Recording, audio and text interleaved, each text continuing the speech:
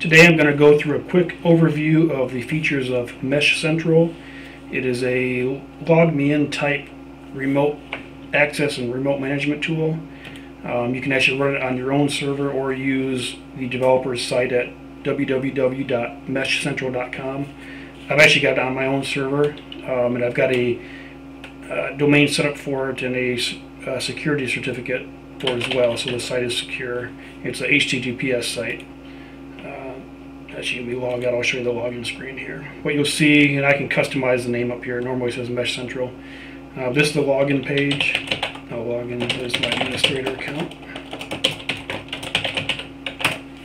And in here, you'll see all my devices. I've got different what they call meshes. Here's a few of my customers. There's a mesh for each one. A mesh is just a container for computers so that you can organize them. And you'll see that there's different devices under each one. I've got a few customers with different ones set up. If I go to my account, you can see here's all the meshes. These are the different customers I have.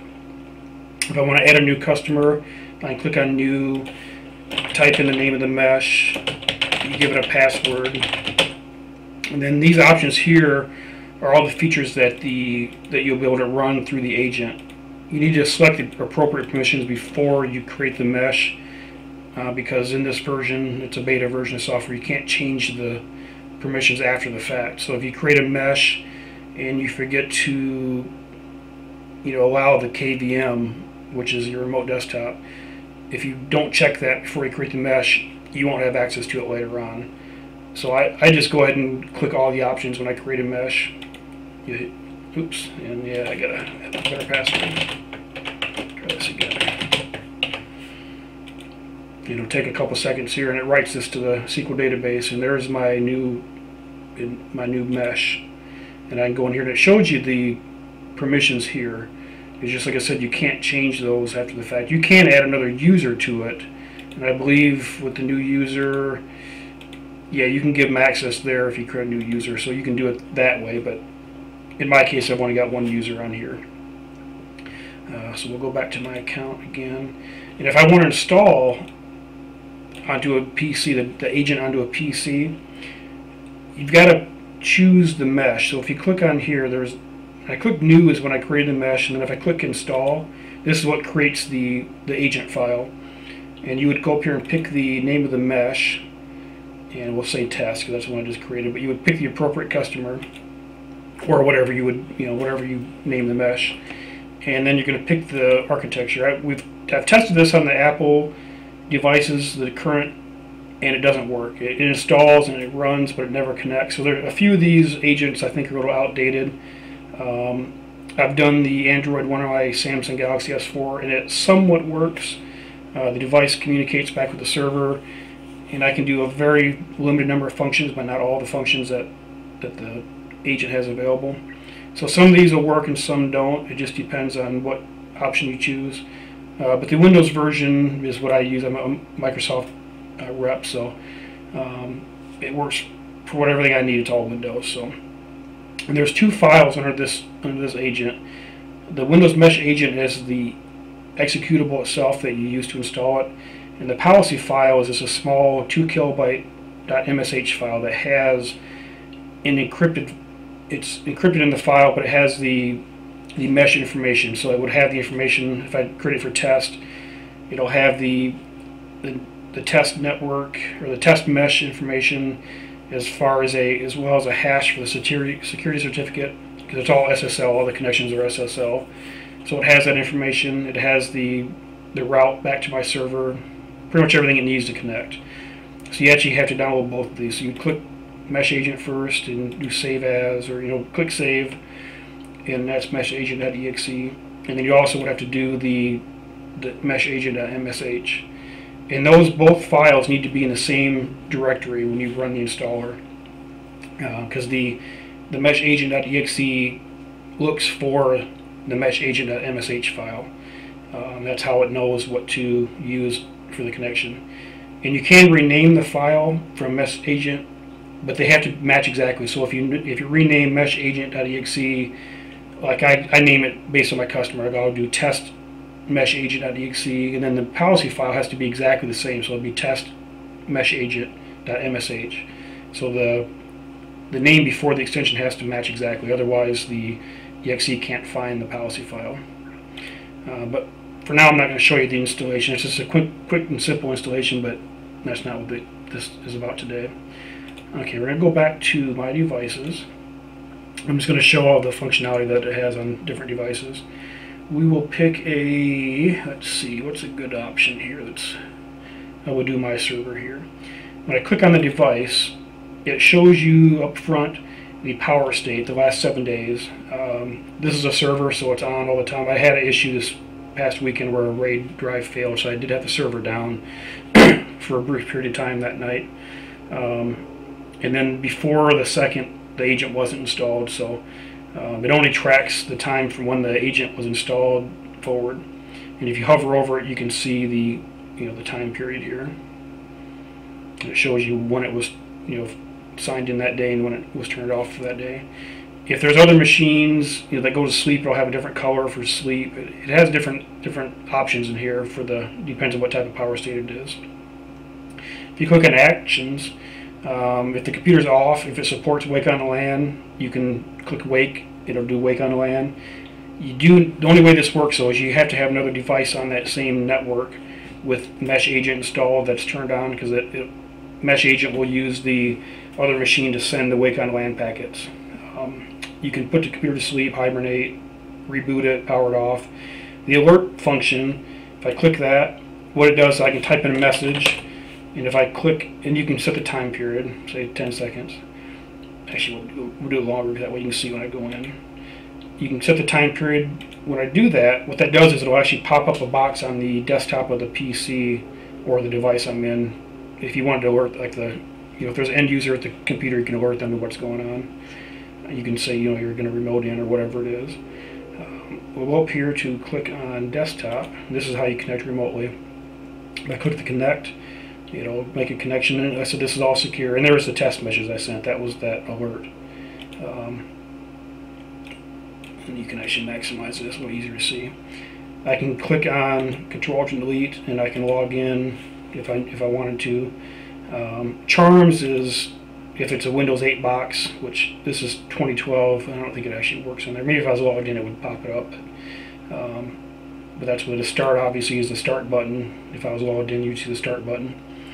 Under settings, I don't really mess with too much, but you can change the bit rate.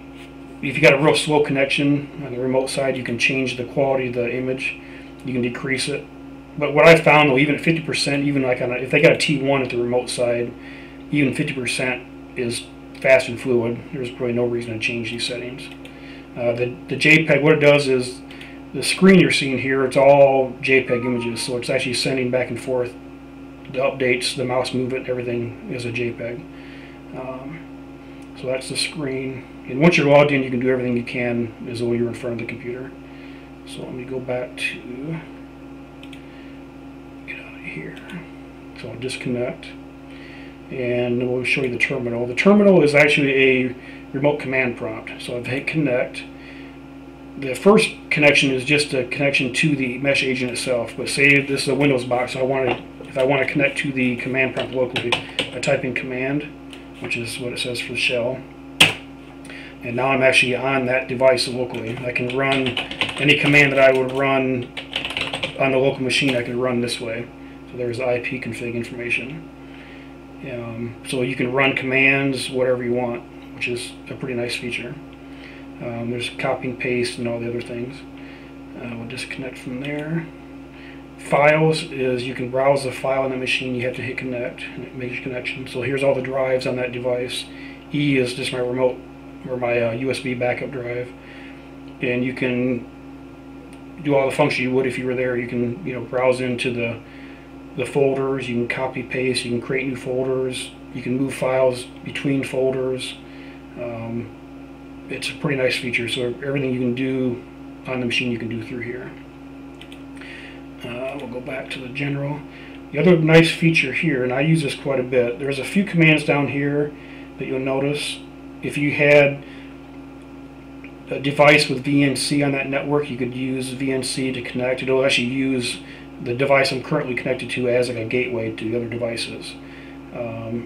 These other ones don't seem to work yet. I'm working with the developer to try to figure out what's going on. Like the task feature doesn't work. Once they figure out what's going on with it, it'll actually load the task manager, and you can start new tasks, you can terminate, which will be a really nice feature once it works, but right now it doesn't. But what is nice though is this HTTP direct. What this is, I can connect to a device on that network. Actually, let me get to another device that has a different one. Let's do this device here. If I hit the direct, what it is, it allows me to get the web GUI of any device on that LAN. Like this is a LAN that I'm not connected to at all. There's no VPN connection or anything. So I can type in the address of their router, and I believe that's it. And it goes out, and, yeah, there it is. It actually goes out and uses that machine I'm connected to as like a gateway to that local device. So I can actually log into their router as though I'm on that same network. This works with printers. What I have found, and it might show it on this screen here, if it's a modern web page with like HTML5, it doesn't always seem to work right.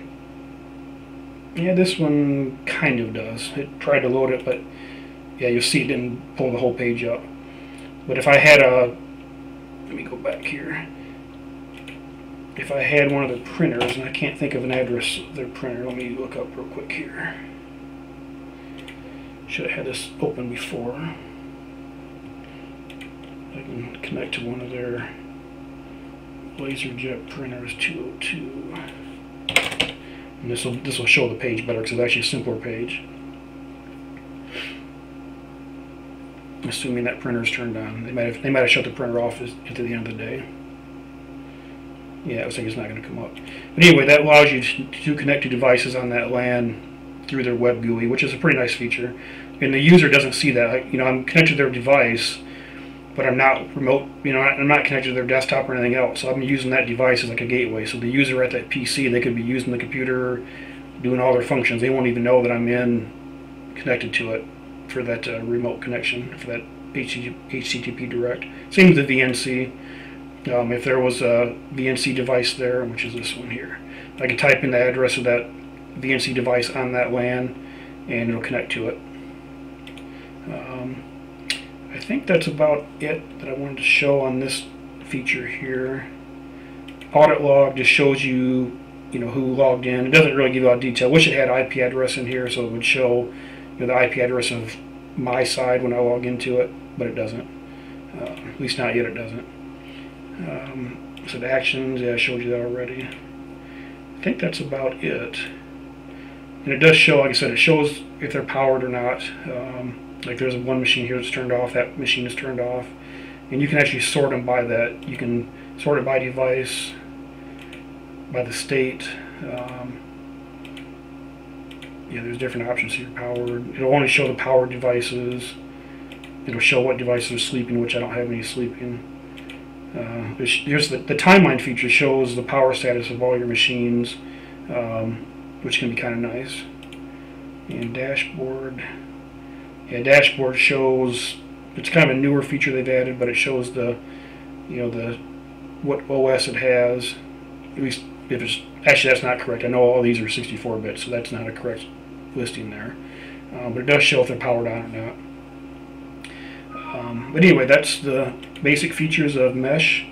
And like I said, you can run this on your own server, which is what I'm doing, or you can use the developer's site at MeshCentral.com, which will be exactly the same page.